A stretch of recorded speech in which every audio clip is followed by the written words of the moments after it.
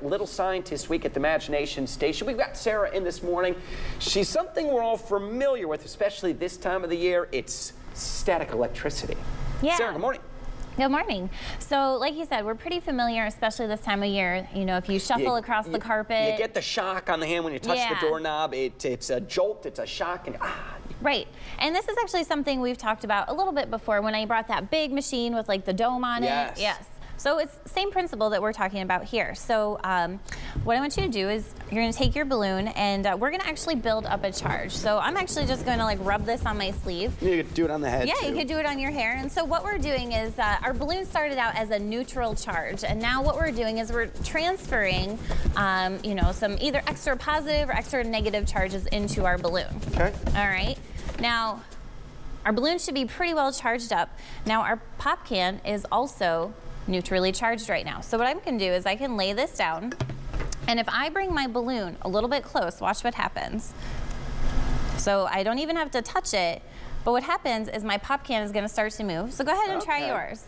Here we go. So what you're doing is you're actually causing a reaction. We know that opposites attract and like things repel. So when we charged up our balloon, when we bring it close to that pop can, okay. I got a little aggressive there. That's okay. What happens is we're kind of moving or shifting around the charges that are inside. So to kind of show you what happens, I have this diagram. Okay. Now you can see my positive and my negative charges here are represented by each color. So let's say that my orange balloon is a positive charge. So if opposites attract and like things repel, that means that all of the yellow ping pong balls are going to try and move toward my balloon. And so I'm going to pull the yellow ones, and I want you to shift the orange ones to your side. Okay. Because remember, do I need to recharge this? Nope, we're just going to push them. Okay. All right. So what's happening is as these redistribute, now we've got all of our charges separating, just like this. Gotcha. Okay. And now you can see that they're kind of separate. All right. So our opposites, whoa, picking up all kinds of things over here. Our opposites kind of align to one side. Okay. Now, you say that we have all of these other charges on the other side, so they should be like pushing the opposite way, right? Right. But these are just a little bit closer, so that means that that charge or that force is just a little bit stronger, so it pulls it, and that's how we move that balloon. Okay. Gotcha. So we're done with balloons. Get those out of here.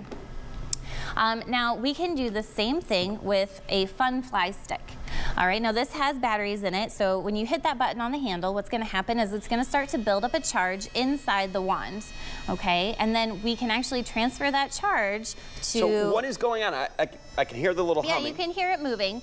There's actually like a small wheel in there, and it's running, and it kind of skips a beat, and that throws an extra charge up into the wand. Gotcha. Okay, so we're letting those build up, and then I've got these neutrally charged small conductive pieces of plastic. Okay. Okay, so when I drop this, I'm going to let it hit my wand to transfer that charge, and then remember, opposites attract and like things repel. So since that has the same charge, it wants to push it away. All right. You want to try? Yes, I do. Okay, so go ahead.